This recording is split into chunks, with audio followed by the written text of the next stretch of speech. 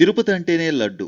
లడ్డూ కోసం తప్పించని భక్తులు ఈ భూమి మీద ఉండరు. రోజు ఎన్ని లక్షల లడ్లు అమ్మినా అదే డిమాండ్. లడ్లు తయారీకి ప్రత్యేక పోర్ట్ని ఏర్పాటు చేసి ఏకంగా ఓ వ్యవస్థనే దీనికోసం టీటీడీ ఏర్పాటు చేసింది. ఎందరో లడ్లు తయారీలో సదా బిజీగా ఉంటారు.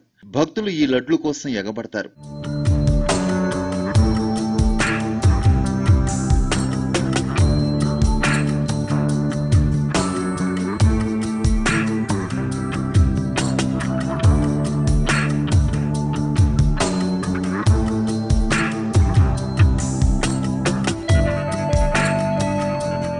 అలాంటి లడ్లు ఇప్పుడు భక్తుల కోసం ఎదురు చూస్తున్నాయి. ఇన్ని వేల లడ్డూలు భక్తులు ఎప్పుడు తీసుకుంటారా అని ఇలా నిలిచిపోయాయి.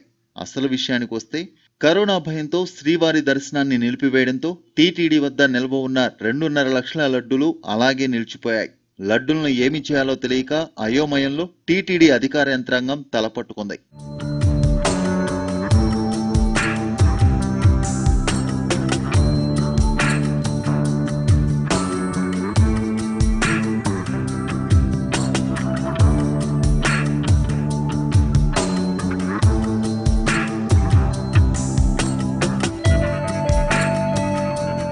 ఇలా ఆలయ చరిత్రలో ఎప్పుడూ జరగలేదు. తిరుపతిలో టీటీడీ ఉద్యోగులకు సబ్సిడీపై లడ్డూలను ఇవ్వాలని యోచిస్తున్న టీటీడీ ఉన్నతాధికారులు వీటి అమ్మకానికి ప్రణాళికలు వేస్తున్నారు. ఉద్యోగుల నుంచి స్పందన కరువైతే ఉచితంగా లడ్డూలను పంపిణీ చేసే అవకాశం ఉందని వినికిడి. కరోనా దెబ్బకి చివరికి లడ్డూలకు ఈ స్థితి రావడం విషాదమంటున్నారు భక్తులు.